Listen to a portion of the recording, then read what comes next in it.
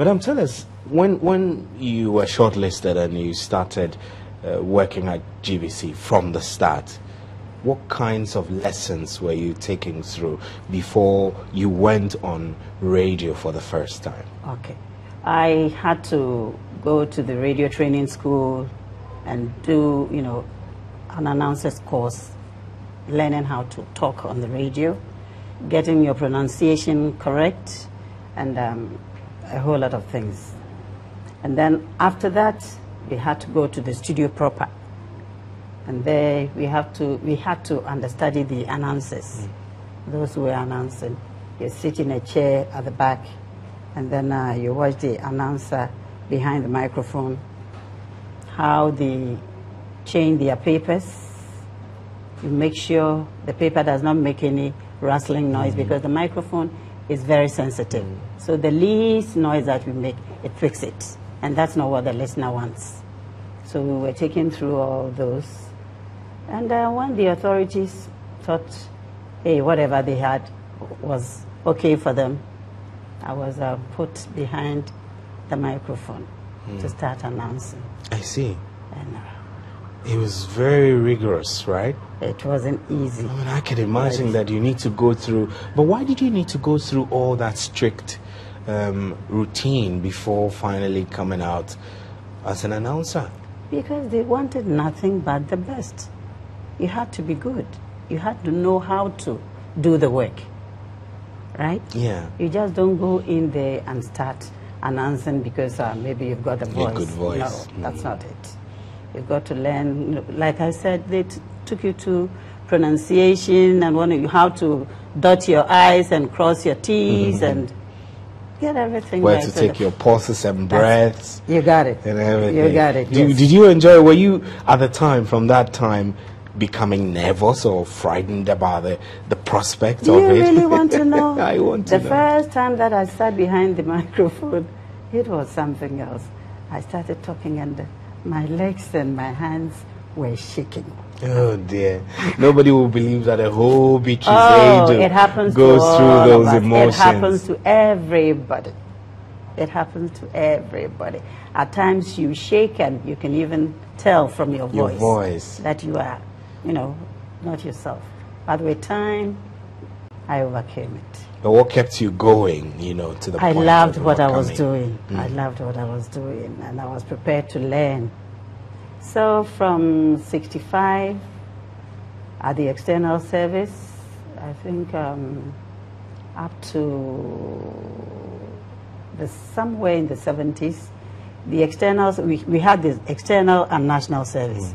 Both services merged. So we moved to the national studios, and we were all, doing one thing. But I was still announcing. I was even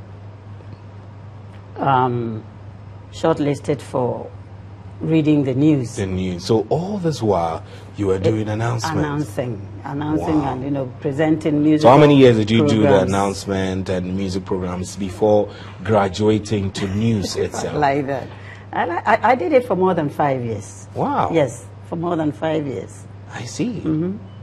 Because at that time, you just did not get up and read the news. Read the news. When you had the likes of the Kwame Amamus and the John Hammonds and the Genevieve Nylanders and the Vada Corantina Sanchez, who are you, Beatrice Aidoo, to read the news? No, you had to learn how to do it, yes. Wow. So when it got to that time too, I had to undergo another course. And when we came out, passed out, if I should put it that way. I started reading the news. It wasn't without its challenges. There were times you go on air, you come back, and your boss would be at the entrance. You mispronounced this word, you did this, you did that. It was no fun. But that made you better. That made you sure, appreciate that you have to go on air and not make any constructive mistakes. criticisms. Yeah, that's it. They won't just tell you you did it wrong, but they will show you how to do it right. And we had to learn. So I kept on and on and on and on. We started at that time. With the news, you just did not get up to read the major news, you started with the news on the hour, the 3-minute bulletin. Then you graduate from there to the 2 o'clock, which was, I think, 5 minutes. And then when you are Obo, that's when you go with the 1 o'clock and the 6 o'clock. Yeah, those were our bulletins. The big ones. And unfortunately, I was able to go through all these.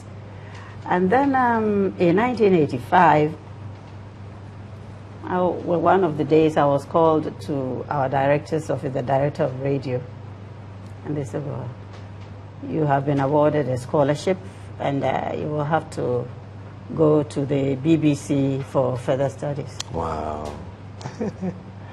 And I went with another guy from the Volta region, Ralph Adevo. The two of us went to the BBC, and I think we were 10 course mates. Our head of the course was Bobby J, a white man, and then an Italian, Alex Vincenti. He was taking us through the whatever, and then the director was John Turtle, and it was a beautiful 3-month, course. It took us through so many things. I had a little, insight into how to. Oh, I forgot. Before I had the scholarship to go to the BBC, I had then been, drafted to the television network. I was doing television news in addition to radio. So when I went on the course, our Director General came on a duty visit. So he came to the Langham place. That's where we had the radio production school. He came there and told the bosses that I read television news, I presented television news in addition to the radio news, so they had to give me an insight into how television news is done. So I worked from the Langham place. I was shuttling between there and the, London, so maybe Portland. Yeah, not Bush House. No, this Bush was House. White City. Okay. That was where the television station was. So I went there, and then I was taken through, how to do the preparation for the news and a whole lot of things. And then from there we went to Belfast, Northern Ireland. At their radio station. We also had, some further training there. And then after that, we came back home to Ghana to continue with my work. So all this time, I was doing radio, but after the 6 o'clock, I will have to run to the television studios to rehearse my bulletin. I see. So that I could do. So how many minutes every day when you had to go and read your, present your TV news? Did you spend time with your script to master it? How long do you do that? How many minutes do you spend with the script? At least I had to spend about 30 minutes. I see. There were times before I went for the 6 o'clock bulletin, I'd sneak to the television studio newsroom to have a look at the script. And there were times that the stories that we read on radio, some of them were carried to the TV. So it was a bit, easier for me. So I did that, and after some time, that was a long time, from 1985 to 1996, I think. That was when Professor McDodo, he was then director of television, also discovered me, and he said they wanted to start a breakfast program on television, and he wanted me to host it. So, whoa, this is something else in addition to all that I was doing. So the long and short of it, as a result of that, I had to resign from radio and then concentrate full-time on television. Yeah. I see. So what I need to...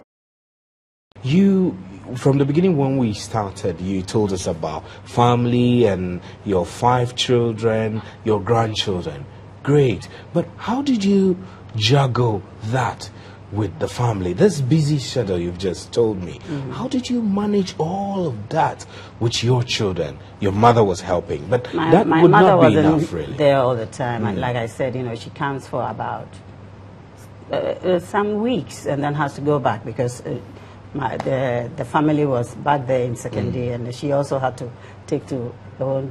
My husband was there, and I always had a house help, so they were helping at the times that I had to go to work. And then when I came back home, full-time mommy. Tell us about your husband. We're no longer together. You're no longer together. No, okay. How long were you married? Well, Tell me for more than him, 20 years. Okay. For more than 20 years. When I met him, he was in the army. Okay. So he's a military. He was a military. He's a retired military officer now. Yes, he was in the army when I met him. Yeah, I had all my 5 children. 5 children with him. Yes. So he's Cyprian Duke Swatton. Okay. And all my children are Swattons. That's a very posh name. English or fancy? Fancy from Anomabo. Cyprian Duke. Duke. I think the Duke Cyprian Duke. That's a very nice name. So how did he then, when you were married, accommodate your busy lifestyle? He helped a lot. At work? He helped a lot. He understood, the sort of work that I had to do.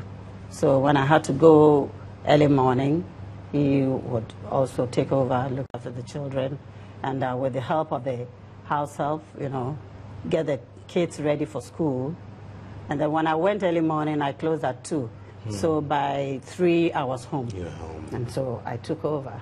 That was how, What about when you were pregnant? I mean, I'm asking these questions on the back of the fact that there are many young professional women in the workplaces who have to juggle pregnancy and maternity leave, 3 months, and their life is such.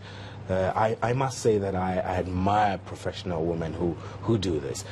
Was it friendly at GBC when you got pregnant? And when you needed to take your maternity you wouldn't leave? believe it. I had my first child after 2 years of working at the GBC.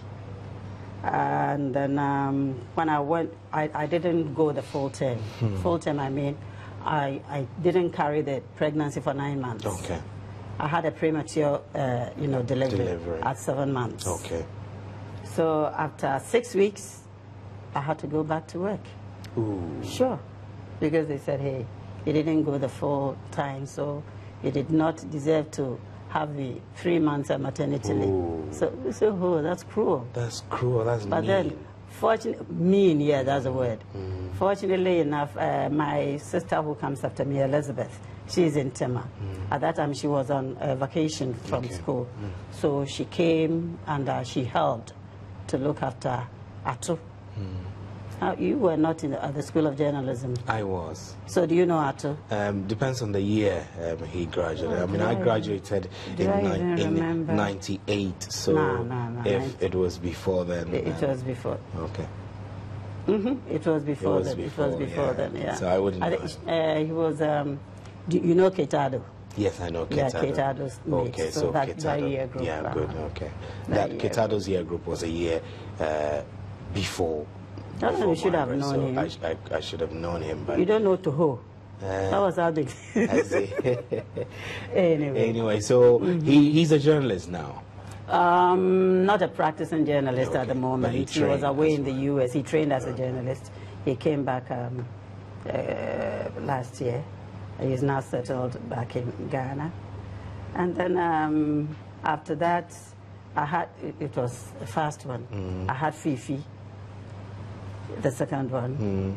And then it was pretty the same thing. With the help of, house elves, we were able to manage, my husband and I, and the house help. Then the third one, then the fourth.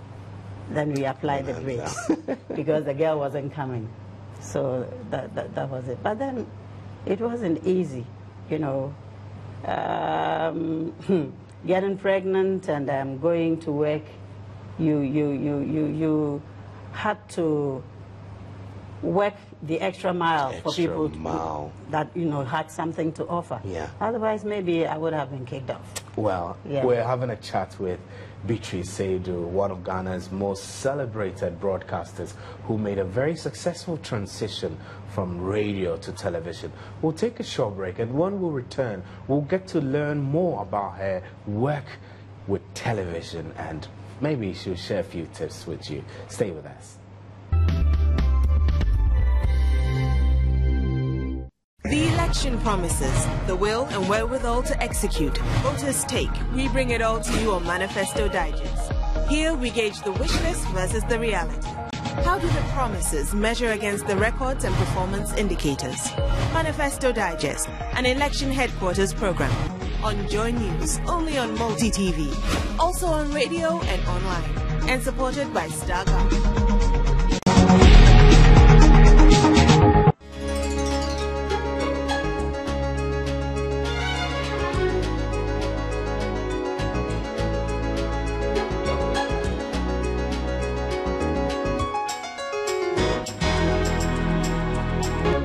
What is the strategic vision?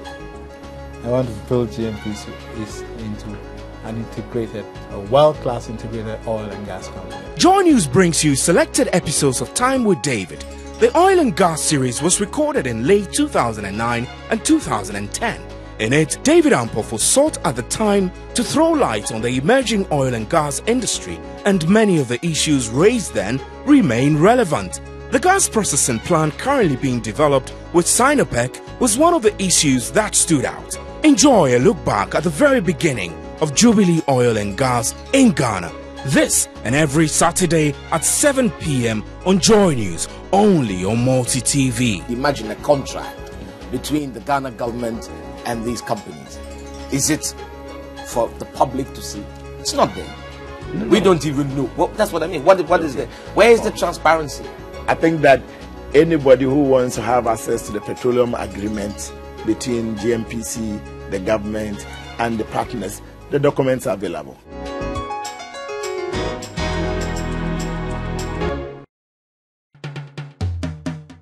They say, eat that dwelleth.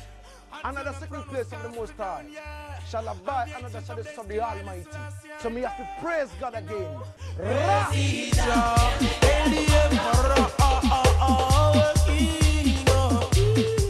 This is the 5-star general, the ghetto gladiator, and the world's most biggest dancehall master, King Legacy.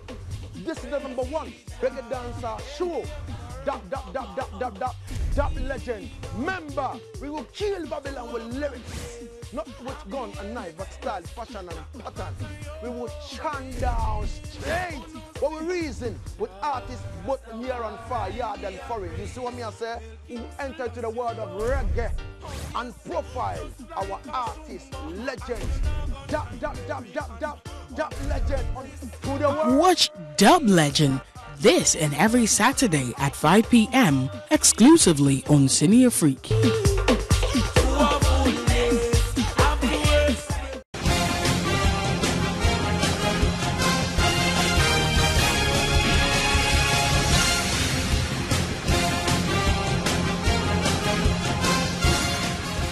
Your election headquarters on TV, radio, and online. Election headquarters supported by Star Ghana.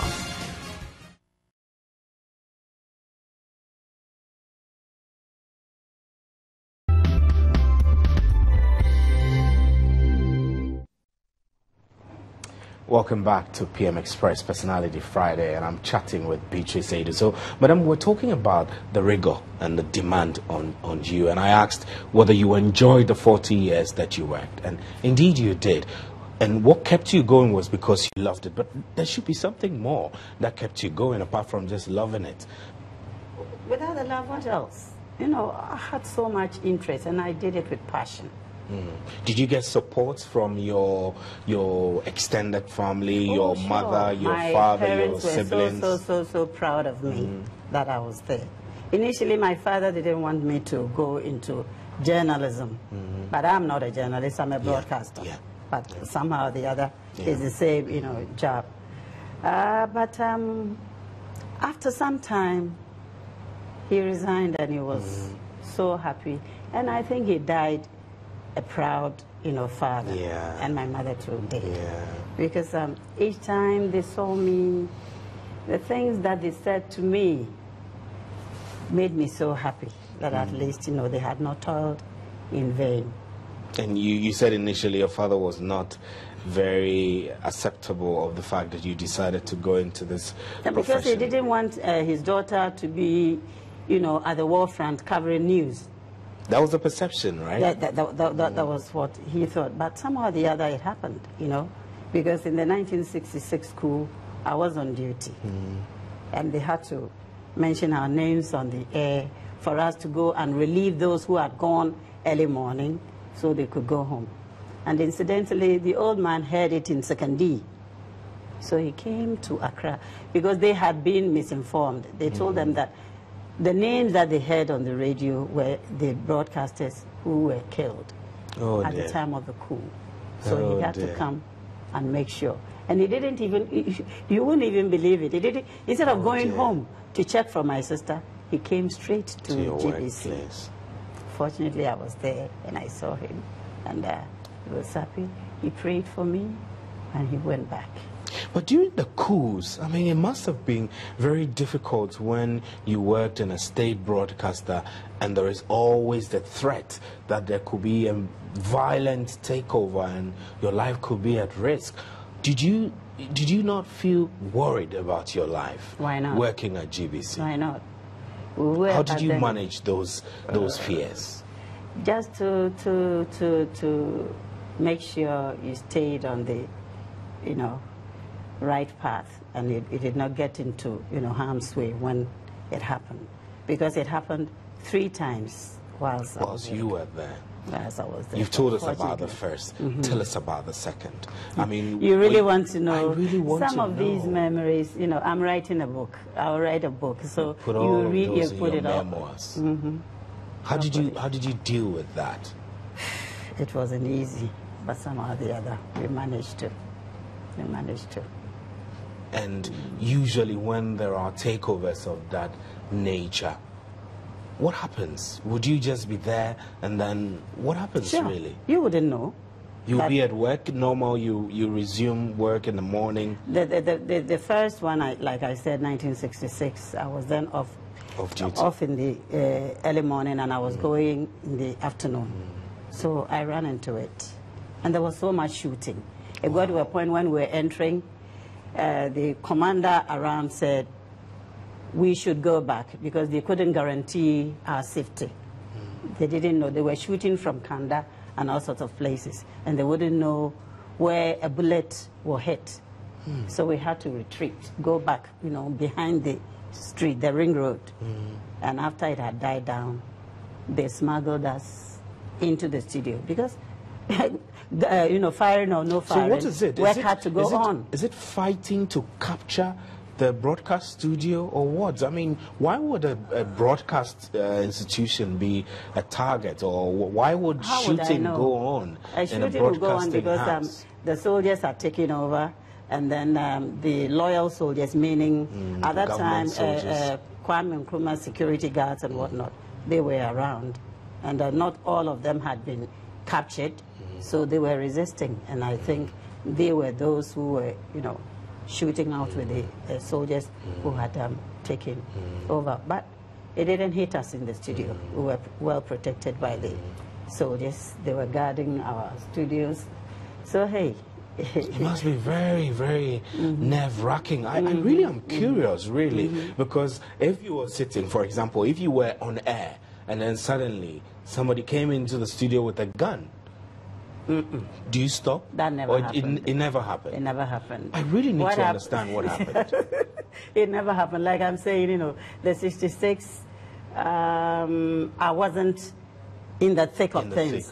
But I had to, go in the afternoon when it had almost died down. But it was the second one that, I ran into it because we had broke off in the morning and we were going to go back at 8, and then bingo, it happened. Yeah, it was. So were you forced to announce that there was a takeover of government? Nobody has to force you. It's your duty. And at that time, I had the misfortune of being the shift supervisor. And I was the announcer. So you had to announce it? Whether you like it or not, you got to be in the studio. Wow. And when you got to be there, you got to be there. You got to be ready. Yes. So I did it. So, tell me, I mean, read right now, demonstrate to us. I can't do on it. A typical I don't want to remember. Time, I wouldn't have even thought about read. it if he hadn't asked. Because some of these things are better left, you know. They are not. You don't want to remember. But it will make interesting learning for those of our viewers who will be watching. So you go sit there and you just say, good morning, I want to announce to you that there's been a changeover. There's a changeover in government. I need you to demonstrate it. No, we've done it. That's what you said. And I helped you out. That's it. So at that time, you know, we interrupt our normal programs. We have to play martial music and what do you call it? Our own patriotic music. We play that all through, interspersed with whatever announcement that has been written out to us. You read it, you know, from time to time. So it's obvious from our interaction that you've had good memories of GBC, but you've also had bad memories. Share with us some of those bad memories. I've just told you this one. Just those ones? What could be, Were there anything worse? Worse than this? Were there anything else? No. I mean, apart from the coups, did you feel, for example, as a woman, that you struggled to rise through the ranks? To be the head of a news presentation? Tell us about those. Oh, you know, there are these petty bickerings and, you know, working with human beings. Someone might just not like the cut of your nose, and that would be it. But hey, I'm not here because of... It's very typical of public service and state institutions. How did you manage all of those? I mean, because when you come on TV, people see you, they see the cheerful face. They don't see all the things that you deal with before you come on radio. Life must go on. You just manage it this way. Accept that it is the way it is. And I know whatever that I'm doing is better than whatever whoever is thinking. So hey, I've got to do my job and do it to the best of my ability. So if you advise younger female professionals in the same job you were in, what would you say to them? Don't look at the side or behind you. Just focus and make sure whatever you're doing, you give of your best. And that's it. With the help of God, you will sail through. That is it, really. That's it. And all these, did they come from inspiration from your family? The person you are today, how much of it was determined or shaped by your mother, your siblings, and your father? I think all of them helped. All of them helped. You see, my father, I've said, you know, I've told this story somewhere. When I was in primary school, when I closed from school, I think when I was in, was it primary 3 or 4, in the evening he would give me the papers. In those days it was a daily graphic. Then he would call me to his side, Prabha, read it out to me. What more could have shaped, you know, my life than that? So I cultivated the interest of reading from what my daddy, you know, asked me to do. And each time I went on vacation, I made sure I was there and I listened to them. Oh, our friend said they saw you or heard you and that you were doing well. I said, oh, da, is it? And what about you? I said, oh, Prabha, you are doing good. Just keep it up. And I was... And you see, they were religious people, staunch Catholics, died in war. So they never forgot their God. So you are a Catholic? I am a Catholic. And you know, even with all this busy schedule, I found time to go to church with my children. That's what I want to know. I mean, you mentioned busy schedule. You found time to go to church with your children. What kind of mother were you to your children having such a busy life? I don't know, but maybe you have to ask my children, but I think I was the best, and I am still the best mother who will be there for them anytime, any day. When you say be there for them anytime, any day, through whatever exactly problem. what do you do? When the children were going to secondary school, I was there to, you know, see to the admission. See to the admission, and when they came from school, I was there to receive them. When they were traveling outside, I gave them my all. Tried whatever a mother could do to help them. Whatever problems that they had and they came to me, I helped them my best. Like girlfriend issues? Did they discuss these things with you? I'm like, you know, brothers and sisters with my children. They tell me, the things that they tell me, I don't think their daddy has, you know. A faint idea. No. They confide in me a lot.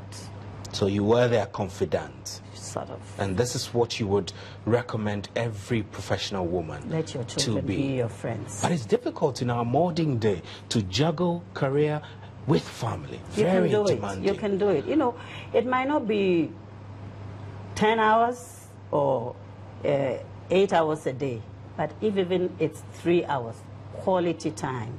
That's what you've got to spend with your children. For them to also know that they have a mother that they can run to. They have a shoulder that they can cry on. Because I always had shoulders to cry on. So why not give it to my children? And now, I think because I couldn't give them too much time, whatever that I couldn't do for them, I am now doing for my grandchildren. That's why I'm there for them. Spending all the time with your grandchildren. I have 10 grandchildren, I told you, and I've been around all of them at birth, except one. All 9 of them, I had been there, you know, when they were born. The 7 that were born in the U.S., I was always there. You went to the U.S. To be there for them? For them, yes. And do your children appreciate this? Oh. You wouldn't know, right? I know. Okay. They do. They do. They do.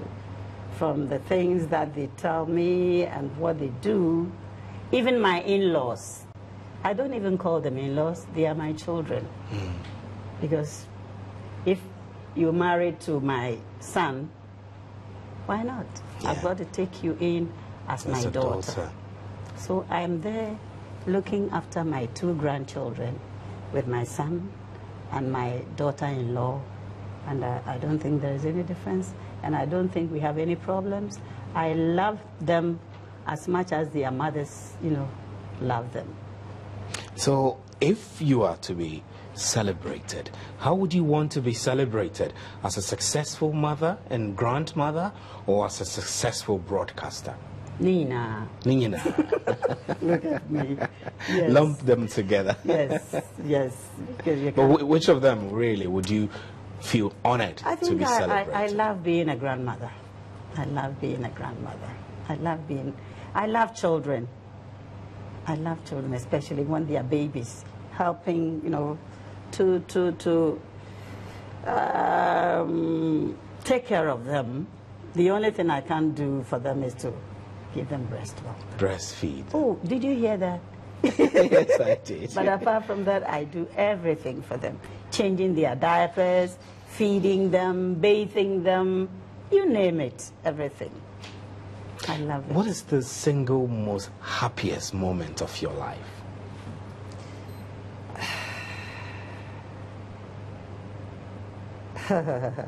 There are so many, I don't even know which of them to, you know, pinpoint. But I must say, on the whole, I am a very happy woman. Do you feel guilty that you were not there full time for your kids and perhaps you're trying to make up with your grandchildren? No, I don't think so, no. I don't think so, because I don't think I was that far away from them. From work, I went home. Like I said, the few hours that I had with them, I made sure I, supplied their needs. Okay? I did it. When I was not working early morning and I was, going in the afternoon, I was bathing them, I was taking them to school, I was doing everything. When they were going to secondary school, it wasn't their daddy who, took them to the schools. I did. So how long ago have you been separated from your ex-husband? Let's not talk about that. That's my private whatever. Okay. Yeah. So what I need to end up on is that when you look at the type of marriage you had, how would you say that influenced the character formation of your children and who they are today? Come again? If you look at the kind of marriage you had, juggling that with your career, how would you say the marriage as a unit influenced your children's character? I think whatever times that they spent with the two of us, they realized, they had the best parents. We did things like, good parents would do. Whatever they had to get, wherever they had to, you name it. So they are also, all five of them, happily married because they know what married life is. Even though their mother is no longer married to their daddy. I don't think it's the first time. So, Madam, tell me, work at GBC, as a young broadcaster who started going through the ranks, do you think that, looking back, do you enjoy the stress and rigor you were put through? Sure, whatever successes that I must have chugged, I don't think without, that kind of training I would have been able to do it. No. Work required a lot of discipline, right? Yes. Would you say the modern generation of broadcasters have that discipline and the verve to chalk the kinds of successes that your generation chalked? I think they're doing their best, their own way. I think they're doing their best, even though there is more room for improvement. You see, things have changed. Things have changed. Whatever that we went through at that time, it's not the same now. It's different. And I think maybe you can also be, a test case. Yeah. In your own way, I think you're doing, even though you are not, you do not have to go through that kind of rigorous training that we did. You're also, doing your best. Right? But yeah, we are. But I mean, I still see GBC as the pioneer. I mean, broadcasting in Ghana. Not that you see, we still are. You are Yes, still we well, are. but when you look We are at number one. number one, I agree. You are very number one. But what I'm thinking is that if you look at what has happened after GBC came on the scene, and a lot of private televisions and radios have come along. When you compare the quality, let's say the standards of broadcasting that you experience and the standards of today, what observations do you make? I think the permissiveness is too much. You understand what I mean? Yes. Back at the GBC, we have a code of is it conduct or discipline or ethics? Yeah. Ethics, yeah, I should say. There are certain things you would not dare do. For example? These days, people are even able to get away with murder, if I should put it that way. The sort of discourse that goes on some of the stations. There are times I listen and I say, it's too much, the language. I think we've got to do that with some form of decorum. Calling people names, and maybe I should ended. There shouldn't No, be too but we really want to know. I mean, I think that as somebody with your level of achievement, your observation are critical to shaping the quality of the media from what I see. So if you had your will, how would you like the media, electronic media, radio and television, to be regulated? Would you want more regulation or less regulation? I wish we had a censorship, whatever. People who would listen into some of the adverts, number one. Some of the adverts. So self-censorship, you mean? That's right. So that we just do not put just anything on air because it's money. Well, maybe that's my opinion. Yeah. It might not, count, but I think it matters. Some of it, you listen and you watch and you say, that's too much. Especially with the, what I'm alcoholic talking. beverages. That's right. It's too much. What are we teaching the, children? Because through no fault of theirs, most of the time they are behind the television sets and listening to the radio, and they are put there for them to listen and look. So are they to practice? We should look at all these. Maybe the times that we have to broadcast those adverts and things like that. And some of these shows, well, foreign acquired productions. That's and right. telenovelas. Maybe now I'm growing old, so I frown on some of these things, but I think it's too much. But what about quality of language and diction on TV and radio? With GBC, I don't think we're doing badly because we still have our training school. I don't know about yours. I'm sure you also have. We have training system. And I don't know about the others. Yeah. But there are times you're listening and the sort of pronunciations that you hear, and some of the voices are not even cut for reading whatever, but they do.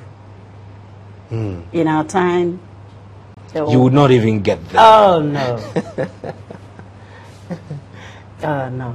There was no way you could have done that. But they allow them to. But GBC doesn't do that.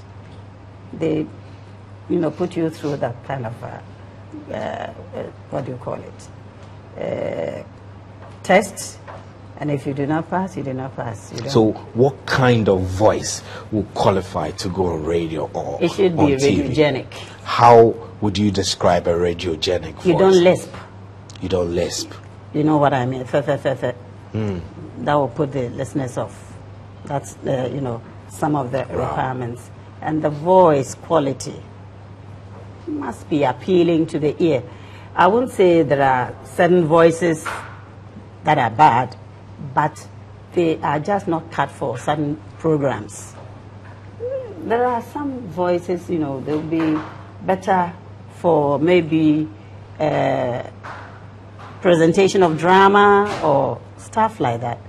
But for news, I beg to differ. I see. I mean, these are insightful. So, for example, if I have an ambition to be a broadcaster and starting from GBC, and I went to journalism school or acquired a degree, I don't necessarily qualify. My voice needs to be tested. That's number one. Before I get the license to come in. That's number one. You must have. But then, okay, sorry to cut you. If you are not cut for reading the news, it doesn't mean. It doesn't mean it's a useless case. You could do news reporting. You go on assignment, you come and maybe you read your own story. These days, everybody wants to be heard. So you can read your own story, but you just don't go and read. You've got to read it out to somebody who knows for guidance, so you get it right. I see. So you get it right, yeah. I see. And these disciplinary steps are critical, you would say. They're very important. And it is what GBC that is what made me. So I would, recommend that all of for that. Anybody. I see. So walk us through your work at GBC. I mean, you might have done a lot of things. You told us how you got in, but tell us what your impact to broadcasting has been in terms of what you did on a day-to-day basis. You have to tell me. I wouldn't know. You were listening and watching, so yeah. On a day-to-day basis, what did you do? What did I do? Apart from, you've told us already, you wake up 2 a.m., you join the shift, you come to work. That was in the early days. Yeah, what exactly did you do when you, from 1985, when you settled into TV? When I joined the TV, when I was discovered by the late Madam Genevieve Nylander, may she rest in peace, where I was taken through a voice training, screening, test on the, and then how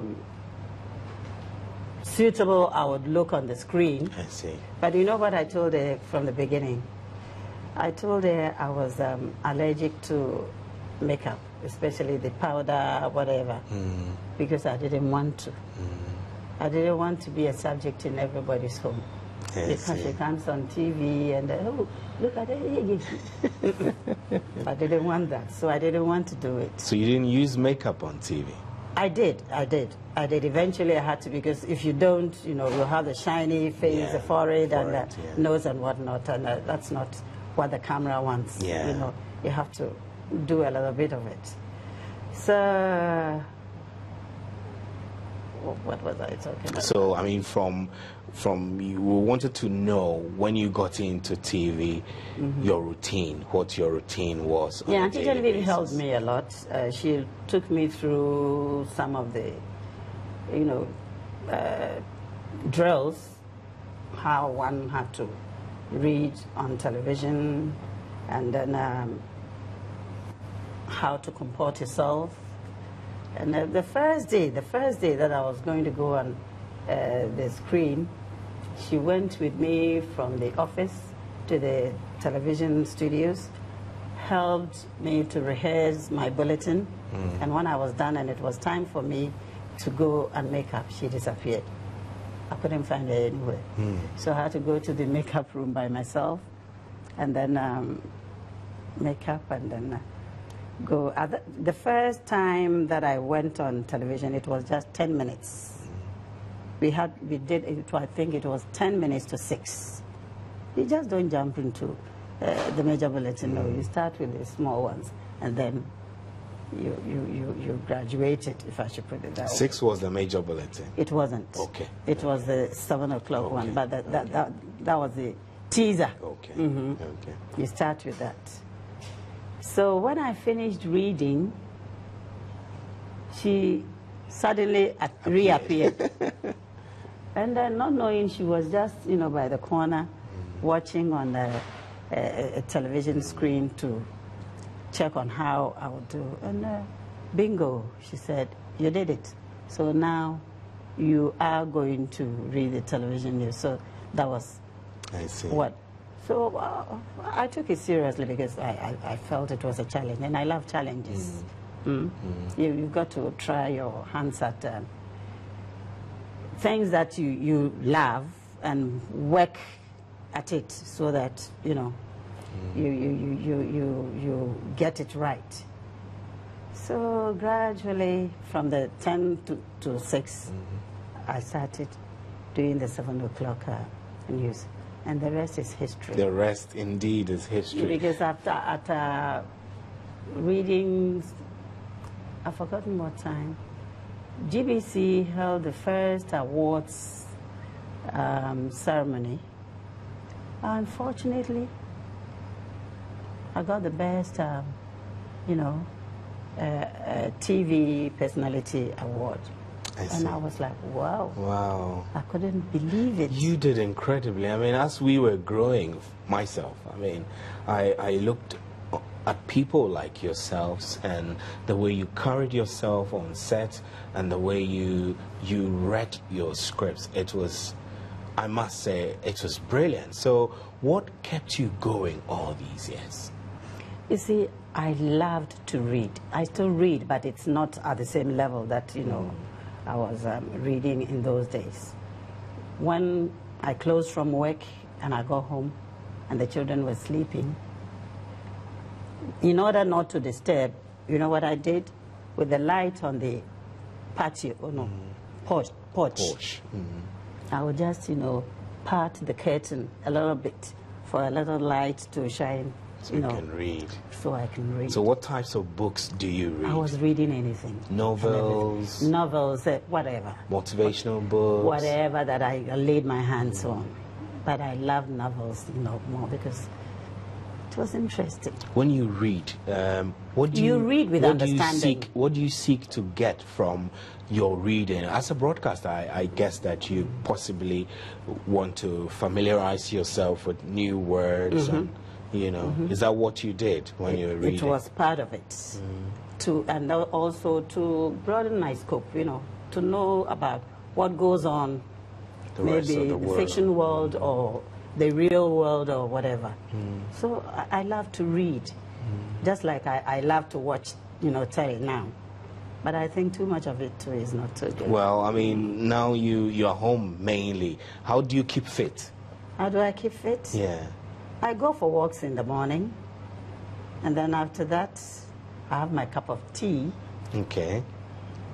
That's very English. Tea. Oh, well, I am addicted to tea.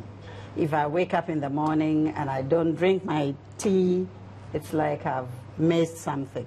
And for more than, I've forgotten, I've lost count of the years. For whatever time, you know, that's what I've been doing. I drink my tea, my grandchildren come to my room, I help in preparing them for school. The two of them are in, you know, nursery. Nursery. So I have to help prepare them. And then I take it easy when I do not have to go out. I just, you know, I've worked so hard. You have. So I think How many years have you worked in broadcasting in total? I worked for 40 years. 40 years? Not 14, no. 40. 40, yeah. This was your life? Yes. Is it a life? I spent all my life. That's the only thing I knew. Is it a life you enjoyed? I did, or else I couldn't have stayed on. Hey. All right, it's been great having a chat with you, Beatrice Aidoo, and this is where we draw the curtains. Beatrice Aidoo was with us on PM Express, and thanks for watching. Join us again on Monday for another interesting edition of PM Express. Have a great weekend, and good night.